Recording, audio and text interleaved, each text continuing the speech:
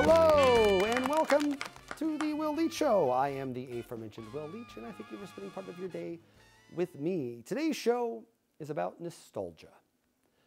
I never watched Arli, use both dollar signs as the S's, of course, the show created by today's guests, Mike Tollin and Robert Wuhl.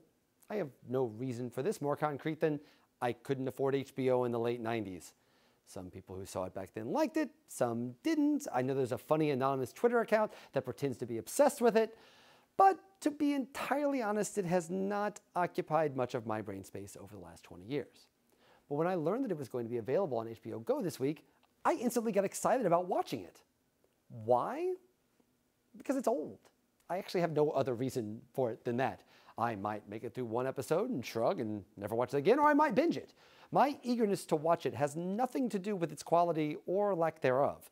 I just want to remember what sports was like in the late 90s. I want to see the crazy Raptors uniform, the brief window where Andre Rison was a serious cultural figure, and a glimpse of that period where Dennis Rodman had one of the electrifying personas in America back before he was, of course, the esteemed foreign policy statesman he is today.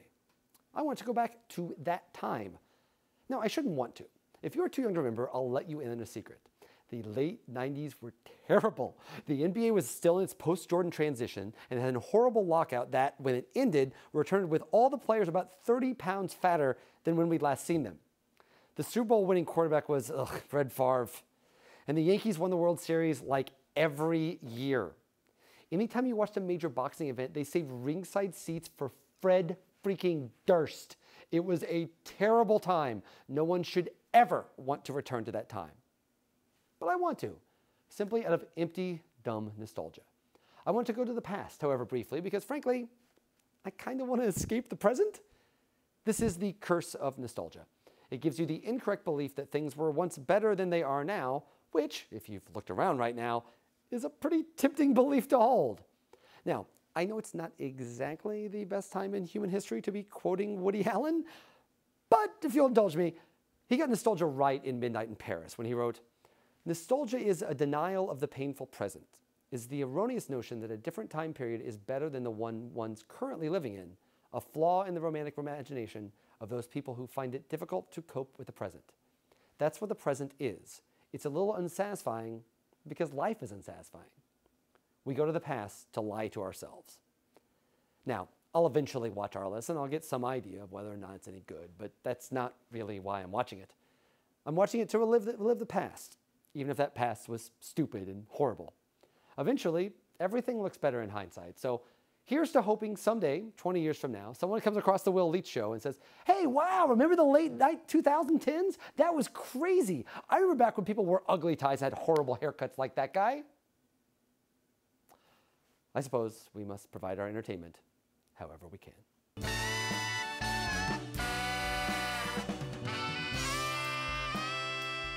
Joining us today are the men behind HBO's Arli, which is now, for the first time since its run ended 16 years ago, streaming on HBO Go, though you should have already had the DVDs. Please welcome Robert Wuhl and Mike Tollin. Sir? Yeah, that was good to see you. Thank you for coming. Thank you very much. Thank you, sir, by all means. Hello.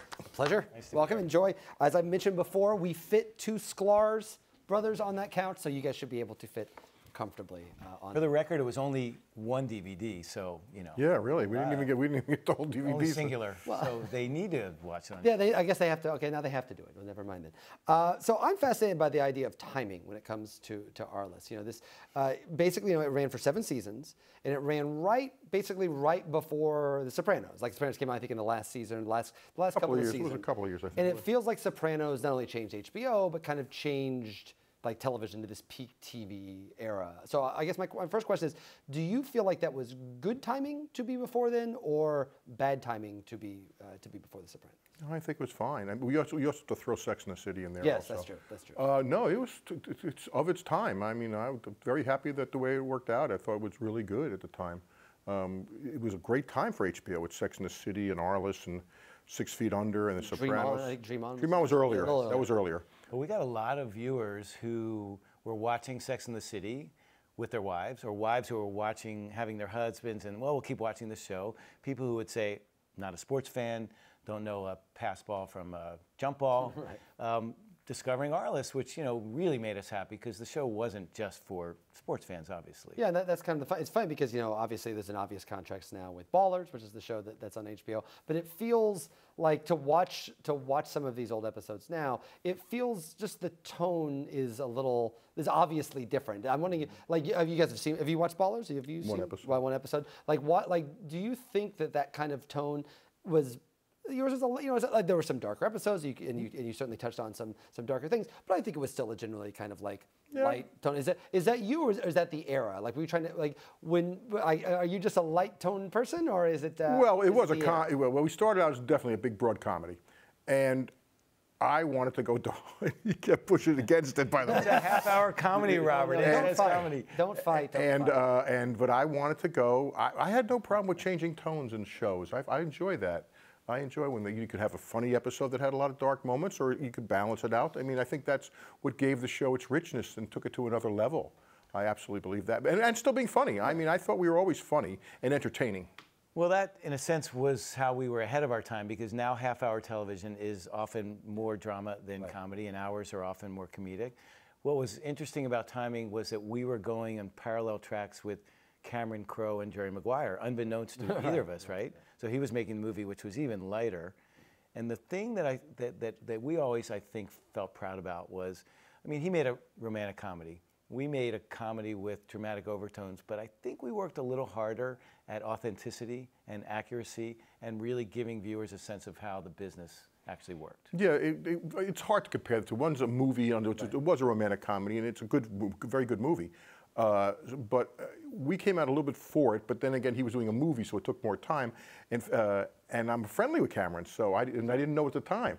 So, but I think it's of its time, and I think it's gonna hold up pretty well, especially when we got into the social issues. Yeah, and I'm wondering about that now because the world of sports now, I mean, never minding the world of sports, the idea of being a sports agent is different. The idea of what players have to deal with and what agent has to deal with now. Do you feel like when you go back and watch these episodes now, do you feel that you're capturing the way athletes in sports were in the late 90s, or do you feel like that's kind of universal now? That a lot, like, it feels like I remember Andre Rison famously being a big part of one episode. It feels like Andre Rison now, where you'd just be talking a bit about Twitter, he would do something. There'd be an NBA fight with an NBA player on Instagram or something. Like, do you feel that the themes as sports fans now, do you feel the themes of the show are the same as they were then, or do you feel you kind of captured kind of that specific moment? Well, we went to some pretty dark places, as Robert was alluding to earlier. I mean, we were just going through a show because we had some music clearance issues where this revered MLB player was about to be inducted into Cooperstown. There was an allegation of domestic violence. And at the end of the day, it turns out that he was probably guilty as charged, and Arliss has to make a decision. We do have some fun, though, when every time something insane happens in the sports world, we'll call each other up and say, what if Arliss was representing Lance Armstrong, Tiger Woods, Ray Rice, goes on and on and on. I think it's still the same crisis management. Yeah, it's the same kind of, it's basically, I write about sports, and I've written about sports for a long time. And one of the things people ask, like, how do you find things to write about? Things just constantly happen. Like, that's a reason the show like this can go 7 years. There's always, like, every day is a brand new plot line in the world of sports that's entirely different than it was the day before. Yeah, the idea of the social media would have a big impact now, and I'm sure we would use that in the show. The people he mentioned, and we haven't talked about, I mean, we saw a meltdown the other day with Serena, and then we haven't really got to the real dark stuff of like Penn State and Ohio State and stuff like that. Do you think the format of the show would, I know you would go darker, but I mean, that's really dark. Do you guys think that the tone of the show would still be able to breathe when you go in those particularly dark areas? I'd love it. You love it? I would love it. And he'd fight you on it, right? He'd fight. No, I wouldn't fight him on that. No, because Rita, Stanley, Kirby, as the counterpoints to Arliss, as his protectors, his antagonists. I mean, covering for him, covering with him. I mean, we're pretty proud of that little ensemble there. And I think ultimately it's a workplace comedy, and in the dynamic between the four people is really the centerpiece. Yeah, and Sandra Oh now is killing it. She's everywhere now. Yes. I think it's fantastic. Okay, we have a set of questions. We call our section we call frivolous questions of dubious import. I have some for you. I have some for you. I have some for both of you. So be prepared accordingly. My first question is for you. However, you are an Astros fan, correct? You are a Houston. Well, Astros I sold beer in the Astrodome. I went to college down there. Yeah, I know, but I'm a baseball fan, but I guess I root for the Astros because I sold beer there and I lived down there and I have a lot of still have friends down there. So, like, did you lose your mind when they won the World Series, or were you just like, I just like baseball, I don't really care? I was rooting for the Astros. I was definitely rooting for I was happy for the people because I spent a lot of time down there, so I was happy for them. Okay, fair enough. But so, do you think they're like? The Astros have traditionally like this is the first World Series they've ever won. Like, I know Astros fans that are still high, frankly, from that experience. I knew them high before they won. Yeah, that's true. That's true. Selling beer to Yeah, you were there in college, so I was there in suspect, college, I always find it weird that the Astrodome is still there. Yeah, they can't. It is really They can't odd. blow it up yet. Yeah. It's like a monument or something like Yeah, that. it's really strange. Like when there was Tiger Stadium a few years ago, and someone put a drone in there before they tore it down, and they were just like wild animals living in second base, tigers even. One last party at the Astrodome. You're baseball guys. What do you think baseball's best decade was? I think you always romanticize about when you're growing up. Boy, best decade for baseball. See, it depends on your team. It depends on your team. Right, if you're a Yankee I'm fan, a Cardinals fan. The 80s were amazing. The 80s are amazing. The 60s weren't so bad either. Yeah. I like the 60s. 60s. You have Aaron, Clemente, Mays, and of course Richie Allen. There's a little unpaid political announcement Yeah, for my of course. Philly Yes. hero. And you have Mantle and Maris, and you got a lot of, and then you got the Mets at the end of the '60s. Right. So I mean, that's a pretty good. And you had Denny McClain. Yes. I mean, But you call it the golden era, right? From Jackie in '47 into the '70s, when big issue in modern day baseball is the disappearance of the African American, which has been supplanted by the dominance of Latin Americans. And now Asians. And now Asians, yeah.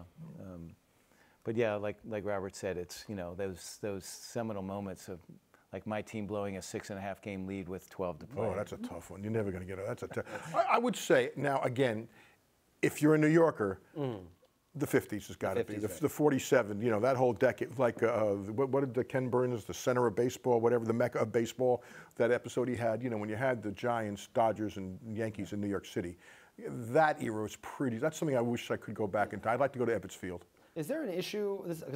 Baseball is my sport. I love baseball. It's my favorite sport. But I always find it an issue that very rarely when people talk about baseball, they say, okay, now is actually the best time for baseball. Though I would argue, like, there's a great joke about if Babe Ruth saw a curveball the way they're throwing it right now, he would run screaming out of the room about witchcraft and magic. Like baseball itself, it seems like it's played at a high level now. But do you like sabermetrics? Do you think sabermetrics are bad for baseball? Do you think that's hurting baseball now? I don't think it's hurting. It can hurt some decision making. I think that the game is played by human beings. And so where the sabermetrics, and it's all based on fantasy. Right. This all comes back to fantasy because of the numbers. Right. And I think fantasy has had an enormous effect. I think sabermetrics is very, very important. I think a lot of it's theory, though. That's where even war is a theory. Yeah. It's not a finite. When I hear they say, well, the war is more important than the RBI, I go, what are you, nuts? It's like war is a theory. The RBI is a definite. Yes, I suppose. I see what you're saying. I see what you're saying. I don't know if I necessarily agree, but we only have so much time. I mean, when they say about, okay, we're judging in park factors. How do you do that? How are you judging in park factors? Are you judging in the weather in that park over there? How do you, and also then again, where is the sabermetric for modern medicine? Where is that? Do you think it takes some of the romance out of the game? Because it feels like a lot of times when people talk about baseball in the past, there's this notion that the stats are too much now. There's too much stat stuff. There's not enough romance. Do you think that's part of it? I think romance is. The romance is when you grow up. I think it's all. I think that's very generational. My dad, I'm sure we'll talk to the kids and we'll say, I'll talk to my goddaughter and I'll say, she goes, look at these guys today. I go, yeah, but you didn't see Maris and Mantle and Aaron and George Brett. And my dad would say to me, yeah, you didn't see Clemente and you didn't see, DiMaggio and you didn't see the Jimmy Foxx. I tell my kids they didn't see Ozzy. Right, exactly. Okay, this is a question for you, Mike. You have done countless many sports documentaries and worked with many people. And I've yet to see one that's not interesting. But I've interviewed a lot of athletes in my time, and not all of them are always interesting. Who's the most boring athlete or the most difficult situation that you've had to whip your magic up to make them to make their documentary maybe a little bit more? Well, I'm probably going to answer I'm not going to answer the question, but I'll dodge it a little bit. I'll ask it 6 times. The Okay. 6th time we'll try. Challenging, how about? Boring's a little tough. Challenging. Kareem was challenging. Okay. Okay, so Kareem said no, 1,000 times no, which of course makes me that much more determined to get it done. Right. And it was worth doing, and he's fascinating. He's smart. He's encyclopedic in his knowledge of way more things than basketball. I mean, if you ask Kareem what he wants to talk about, basketball wouldn't make the top 10. But he is phlegmatic. He doesn't exude charm and charisma. He's reticent and concerned about everything that comes out of his mouth. And so it was a long battle to get him to say yes, and a very arduous journey to get the film done, as our HBO compatriots would probably agree. So keep in mind too that Mike did the first 30 for 30 on who killed the on who killed the XFL, and of he course doesn't count because he's not an athlete, but and he's not boring, but he is tempestuous, and he is moronic, and he is. I'll stop there. I remember. Yes, tempestuous and moronic both sound good to me. Wait a minute, even up to that thing, what people don't realize is Arli started every year, every episode, and this is 95 when we did the pilot, and Arliss would say, he'd say, my name is Arliss Michaels, I represent athletes, these are my stories, and a book would spin out, and it would say Arliss, the art of the sports super agent. Well, that was right after the art of the deal. Yeah. So that's how I based this whole thing. Why aren't you president? Why aren't We'd be much president? better off, if I may say. I'm running your campaign, Robert. Free everything you get. Every conversation ultimately veers toward back to him, doesn't it? Okay, couple questions for you. You wrote for Police Squad, is that right? Police Squad is Police Squad to me. Naked Gun is one of the most amazing things ever. But I did not realize you actually wrote for Police Squad. The original television series. Yeah, what we do 6 episodes. They aired 4. Yeah. They took us off the air. We were off the air so fast. I mean, it's that show. You watch that now, and it's like I can't believe this was actually on. Like that was the Zucker brothers and Jim Abrams. So that was a great time. I had a great time. I learned a lot on that show. That was like '82 or something like that. Yeah, of course. And so, did you feel like vindicated when Naked Gun came out and became this huge hit, and now it kind of inspired a whole kind of generation of comedy? Oh, without a doubt. Yeah. Without a doubt. Yeah. Okay, this is a weird question. Is it true you were? I read this. I don't know if this is true. Were you college roommates with Julian Schnabel? Julian Schnabel, yeah, the artist, the filmmaker and artist, yeah. It's random? Well, the 2 Jewish kids down in Houston, Texas. We were roommates.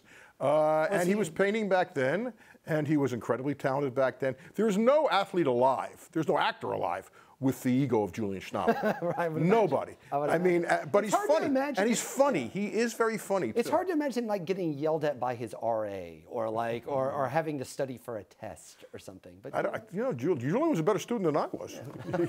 Bar was set pretty low. Yeah, that's for sure. Okay, the last question I want to ask about the Twitter account, the Arliss, the kind of famous Arliss fan Twitter account that I've seen you retweet. I've seen you retweet before. It's kind of a fun. It's like it's taken personal credit for getting the show on HBO. God bless him. I don't know if you've seen. I've seen you go at them before. It's kind of a ironic but kind of fun. I think he has more followers than I do. Yeah. Have you seen the account? I haven't seen the whole. I have seen that up there though. I like the idea of them doing Arliss as in the Twin Peaks. It's always been. Thank him. He's been very much. Do we know who it is? No, I don't. I assume it's Sandra Oh. So he's vindicated. No, it's not Sandra Oh. I can tell you that. Okay. Now we're gonna play a game. We're gonna play a game based off of the idea of Arliss and kind of the contracts he would negotiate. We're gonna play a game called Are You Richer Than Tom Brady? I'm going to give you a list of 7 athletes. You tell me whether in 2017 they made more money than Tom Brady or less money than Tom Brady. That includes all earnings. Does not include endorsements. Does not include endorsements. You're talking about strictly from salary from their profession. From the profession. Not so like for example, like Ronaldo probably makes like $700 million. I guess. Those don't count for it's what he gets from Real Madrid. Okay. Question number 1, LeBron James. I don't know. I'd say yes. I'd say yes. I guess yes. Not by much, but by little. That is correct. 35.6 million. Tom Brady makes 20 million. Okay. That's how much he makes. That's to give you a baseline. Easy. So LeBron James, correct. Number 2, Tiger Woods. No. That's correct. Tiger Woods. That's not Tiger Woods, but that's Tiger Woods. And Tiger Woods made 3.8 last year. Number 3, Chris Davis, Baltimore Orioles first baseman. More. Chris Davis. Did he make more? Why would he be in the list if it wasn't more? I mean, someone's makes- onto our game. Okay, that's correct. 21.1 million. Crazy. Okay. Obviously, And he's got a bunch more years. yeah, and obviously had a better year than Tom Brady. I don't think there's any question. Yeah, he had about better that. year than Tiger Woods. Yeah, play baseball, everyone. Send your children to play baseball. Clay Thompson. More or less than Tom Brady? I'm going to go with less. Oh, God, I hope it's less.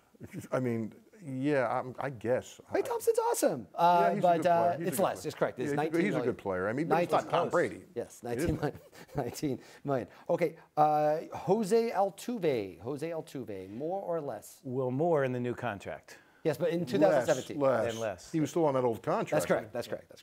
Okay, 2 more. Sam Darnold. He made less than Tiger Woods, probably. Yeah, no kidding. Sam Darnold, quarterback for the New York Jets, who has played one Well, game he and won it. played for USC last. So he probably made more. There we go. There you go.